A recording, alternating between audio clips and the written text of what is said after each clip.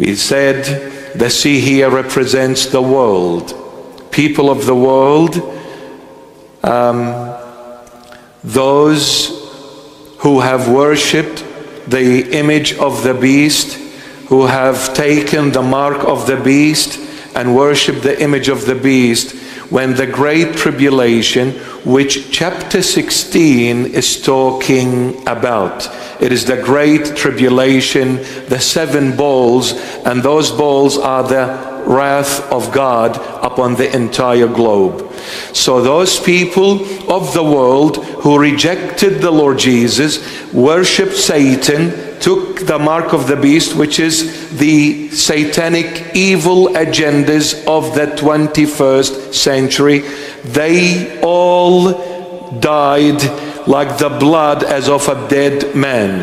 And every creature in that sea died. Meaning, if any human being follows the world, desires the world, the pleasures, the treasures, the temptations of the world, at the end of the day, the world, a time is coming, it will die, and those who are swimming, living in this world, they will die with it as well. No matter who you are, what you are, how rich, wise, smart, beautiful, intelligent, the world will die because God's wrath is coming upon it, for the world has rejected the true divine God, who is and will always be Jesus Christ of Nazareth. All glory to his holy and mighty name.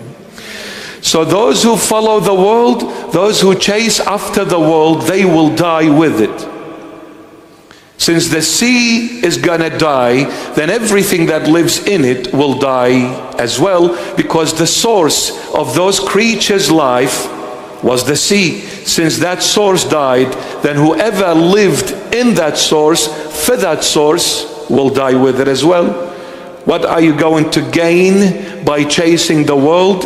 At the end, nothing. You will lose yourself, and you will lose everything with yourself. He who has no God in his heart is dead. And not just any God, Jesus Christ. Amen.